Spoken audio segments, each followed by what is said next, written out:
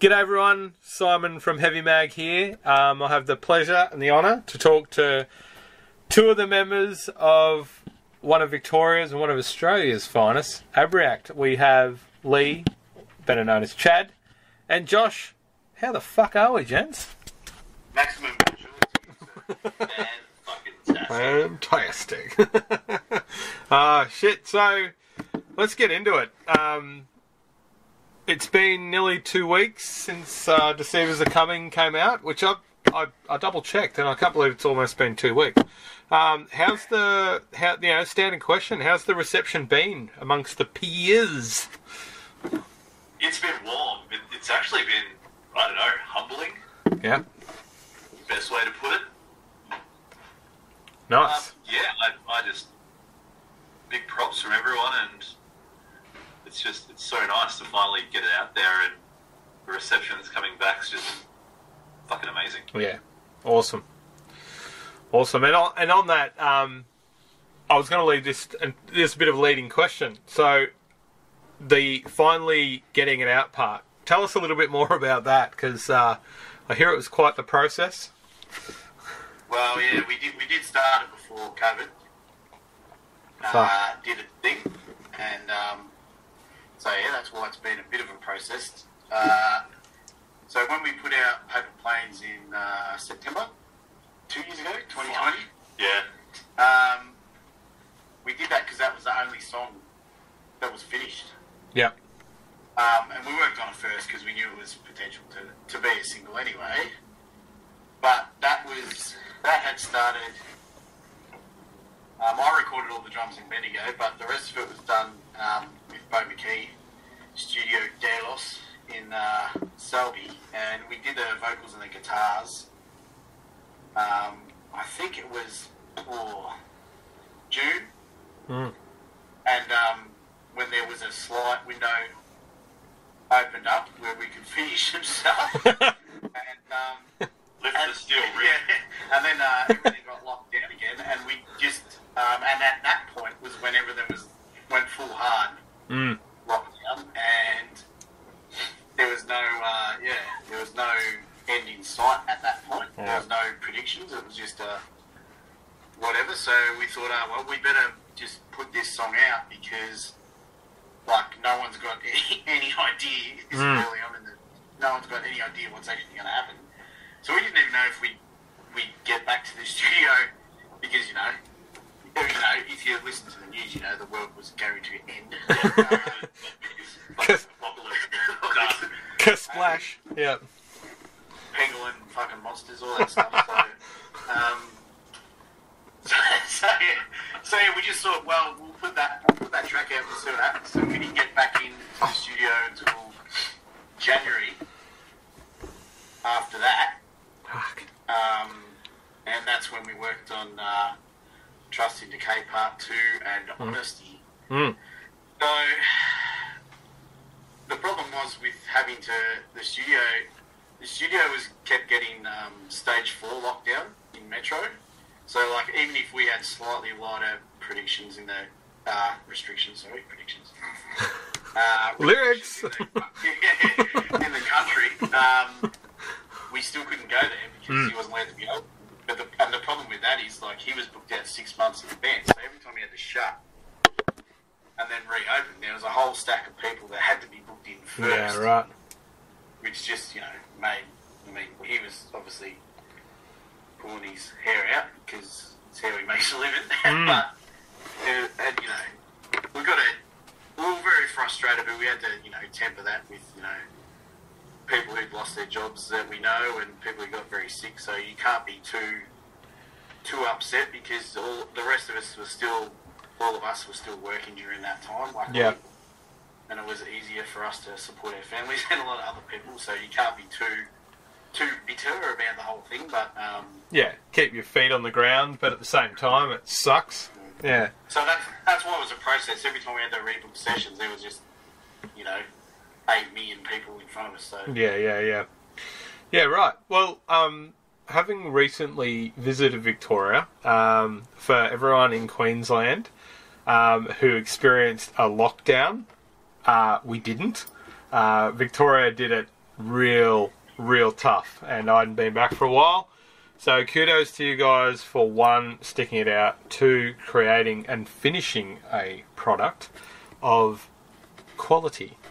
I can only imagine the hardships that came out of that, and as I said, I was there for a couple of weeks. Just seeing the effects of a town I lived in, of Bendigo, I lived there for a couple of decades, and it was really eye-opening to see what had happened to the poor old city. So a lot of people doing it tough. But back to the music.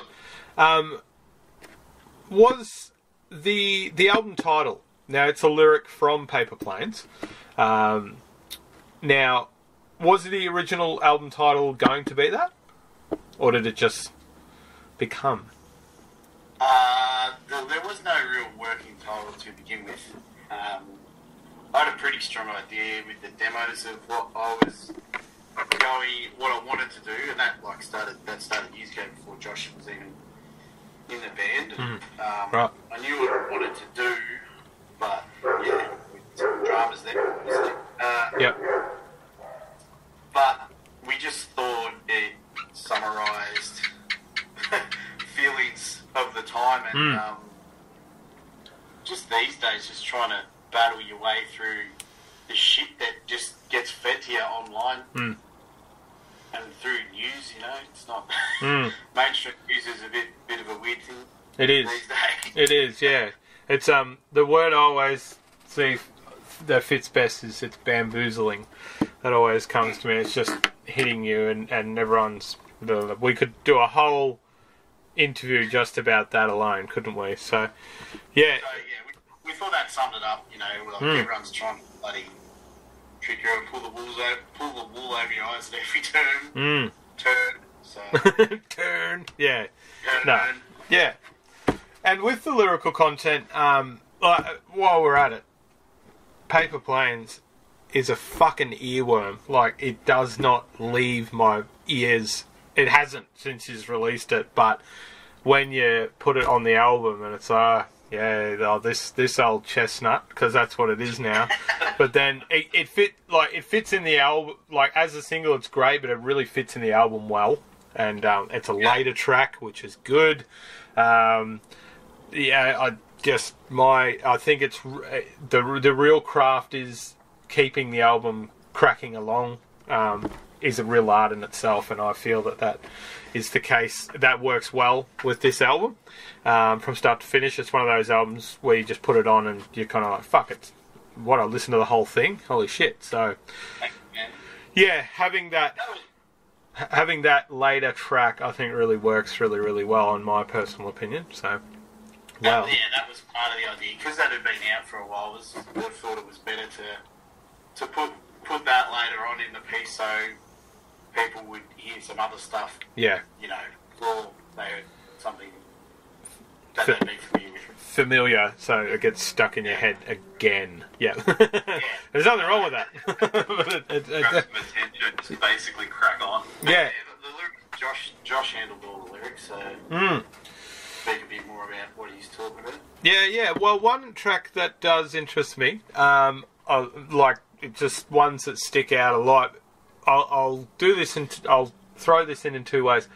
Abreact's always managed create an emotion in the rhythm, notation, etc. I won't go on too much about that. I'm not a guitarist, but I feel it being a vocalist. Feel like it's always like that. Although there's pure chaos, there's like this sense of it's almost like hope in the music. You know what I mean? Like we're fighting, it's worth it. That's the way I would write Abreact's music. Now there's lyrics in there in the song Black Wings, and I might misquote this, so pardon me.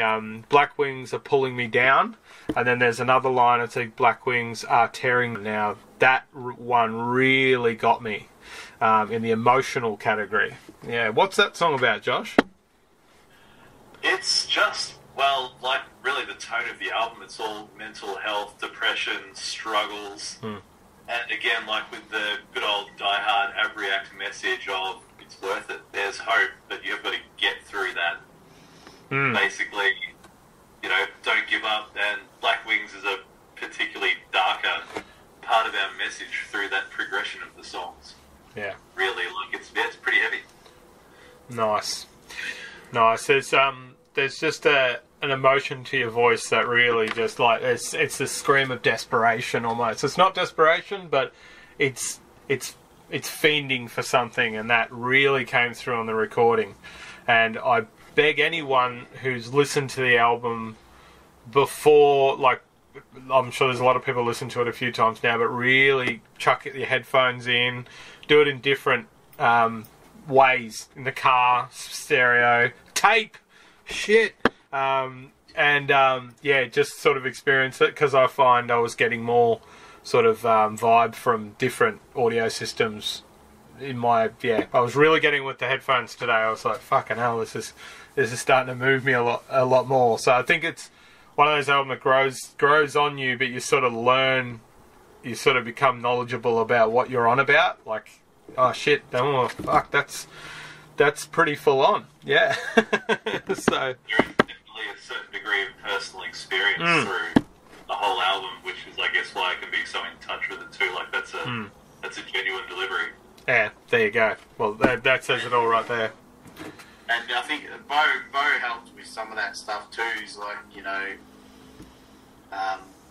don't scream too hard. Yeah. In these bits, let some of the emotion come out rather than going absolutely as hard as you can in some bits. Yeah. Which definitely works in songs like that. Yeah. That's cool. Yeah, sort of keep your lunch down, but give it. Totally. I can't recommend that dude highly enough to anyone. Bo Key is just an absolute magician. Yeah, it's a thunderous album. It's produced really, really well. It's really well balanced, and the bass cuts, the drums, like your rhythm section, Chris and Aaron, like Jesus, there's just a bit more sexiness going on in the rhythm, and they're alright for a couple of blokes. a couple of old codgers, yeah. Oh shit! No, that would be good. Yeah, Chris definitely had some really cool ideas too when we were tracking. A bit more spice to a few things. Yeah. Okay, I have a. He's very creative like that. Like Trust in the K Part 1, that kind of. Yep. You'll probably hate me for saying this, but Ben Shepherd style bass line in Trust in the K Part. where it's a bit different to the guitar. Really brought something in that track. Yeah, that's cool. Yeah, I like that reference. That works well. When I was listening to it in my brother's car, I was just listening to Soundgarden before it, so that's a very, very, very. I hear that. Yes, even though Chris is going to hate it. That's really cool. Now, on Chris, for those who don't know, I have a personal affiliation with Abreact. I was once in the band, and I remember recording the first album. Chris knocked out one song in one take. Did he do that on this album? I think there was a couple where he did, but we did it in sections with a couple of songs just to try different stuff, because there was a few songs that we hadn't even played together more than twice before. Factual. So some of them hadn't. Normal, like back in the old days, we used to, pretty much everything had been played live at least once before we recorded it. But this time around, it's like a good half of it wasn't even played live, and some of it didn't even have finished lyrics until a couple of weeks before Josh had to do it. So we'll always demo in and try different stuff. Yeah, well, it's cool how the it's cool how the end product came out, because it's just so together. So it's super cool. Now, upon sorry, you go. I was going to say that was almost the curse of having so much time between sessions. In a way, I just tried not to think about it. Otherwise, you just rework things a million times. I just tried to stay away from it, basically. Yeah. Because we knew what we wanted to do, and like if we tried stuff, it was more in the heat of the moment while we were tracking, rather than you know, for 3 months while we were sitting at home doing nothing, you know, trying to make me and things. Did you find that having that extra time made you come up or sort of think out layering on the album at all? No, it's just twin guitar, Yeah. really, which is the standard. There's not much layering. There's only a couple of songs where there's a little bit of layering, and again, they were just ideas of bows at the time, really. Yeah, nice. You got to, you know, try doing something to this, you know, because, you know, I'm a bit meat and potatoes sometimes, so sometimes a little bit of sugar goes a long way. Especially on potatoes. yeah. So, on that, more about the recording. Now, there's something really, really special about this album that you guys have footnoted really, really well and really respectfully, and thank you. I'll get to that part in a second. The guests on the album. Yeah.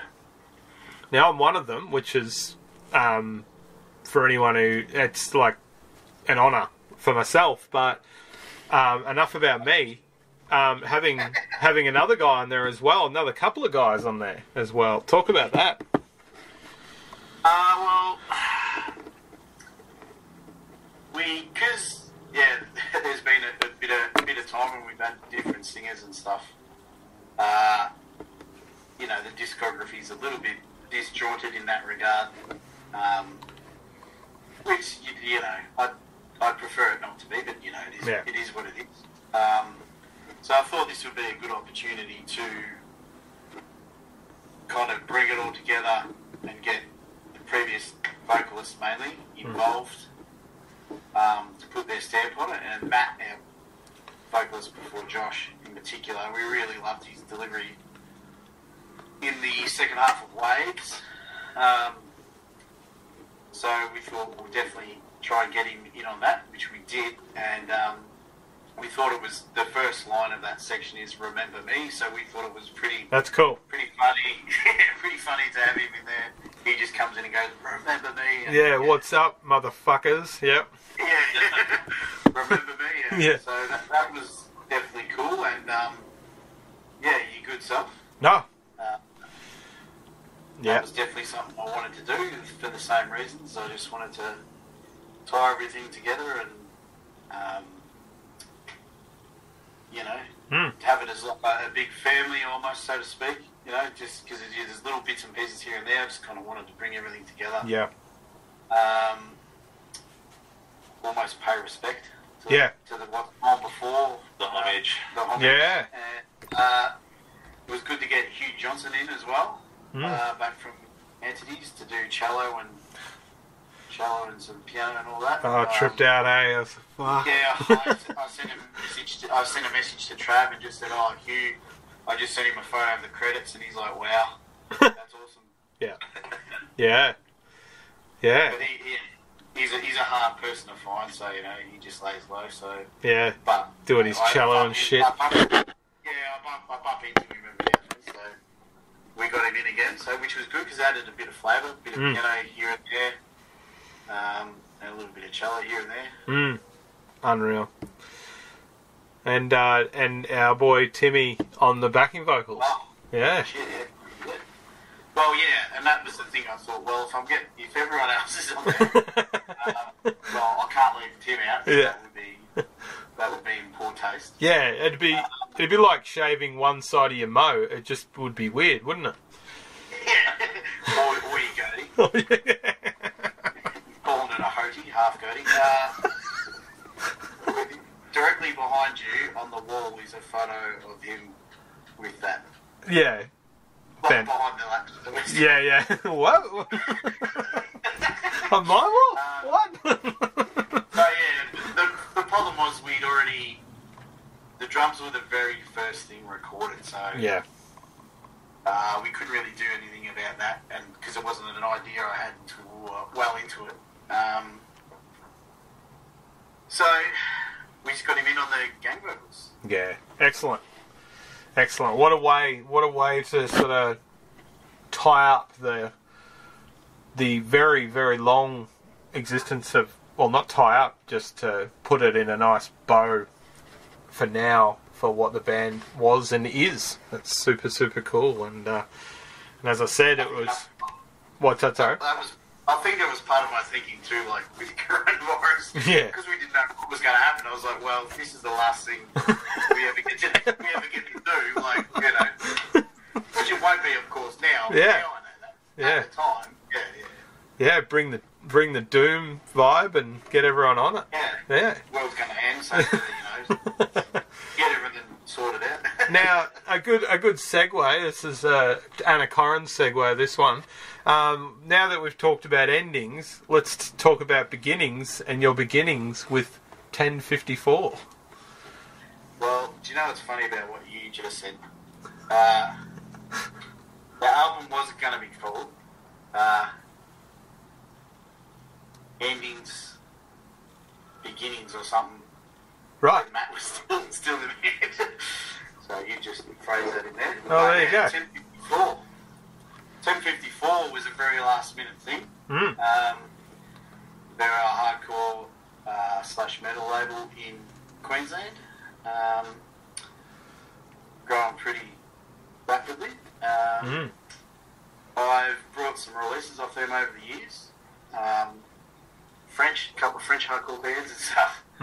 He's got a band. He has bands from all over the world, and he saw our Honesty video on Hardcore Worldwide, who shared our video, and it was only like 4 days before the album came out.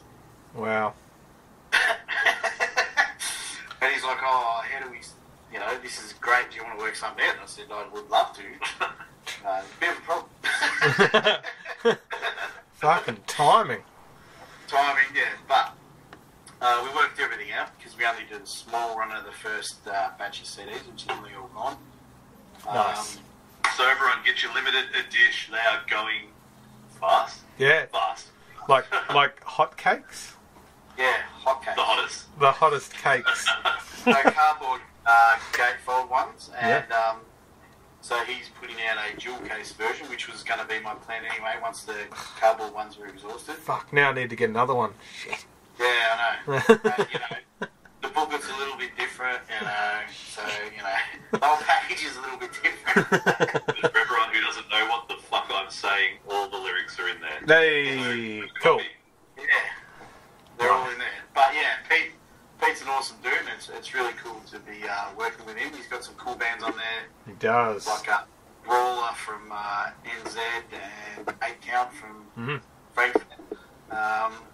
So yeah, he's looking to bolster some local acts, and that's part of that. Yeah. And 1054, their social presence is really, really cool. I like the way they do things. It's there it's cool once you actually follow the page. You fucking see it.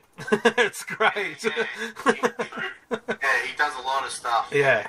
So he's he knows what he's doing. It's definitely cool. So the CDs, and there's already a couple of cool things in the works with him already. Excellent. Yeah, hopefully we'll have those that new batch of stuff. Nice. This week, and we'll be getting into the 1054. Fucking cool. So, what's the immediate or future plan for? Is there going to be a tour or play some shows? Or I know things are just starting to heat up again, and now everyone's booked out. Venues are all booked out. But have you got anything? Have you got anything in the works like next fucking 2025 or?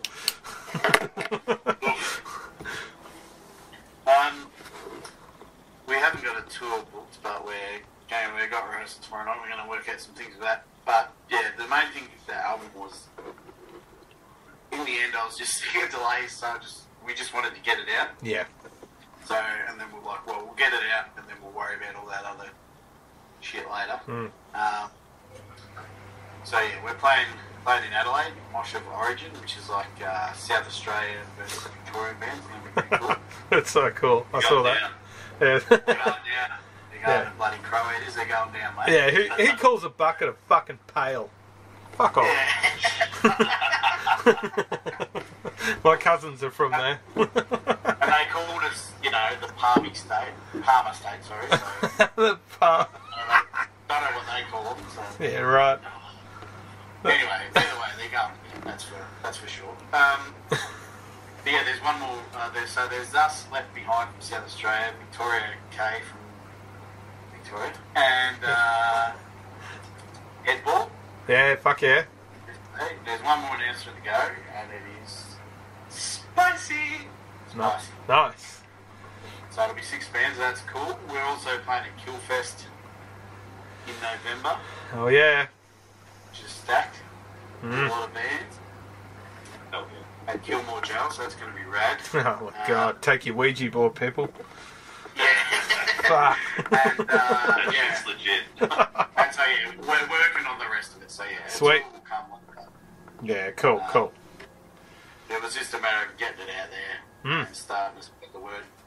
Yeah. Because I didn't want to wait any longer. Yeah. 2 years I'd had enough. I said, fuck it, let's get this thing out. And the timing. With blokes, get it out and deal with it later. Yeah, absolutely. And content's just as important these days. So, yeah, well done, boys. And the jewel case is going to be ready just in time for Christmas too. So, Mate, mate, stock. Everyone's going to need a bigger stocking. So, only on Abreact's Bandcamp. Exclusive. Yeah. There you go. So the tapes, and soon bands will be doing pencils for merch, because everyone knows how you rewind a tape when you're a kid from the 80s. So Abreact pencils soon. Do it. There's still time. There's still time. I just want. If you could just send me one, it's got to have a rubber on the end. I'll have to give you a commission.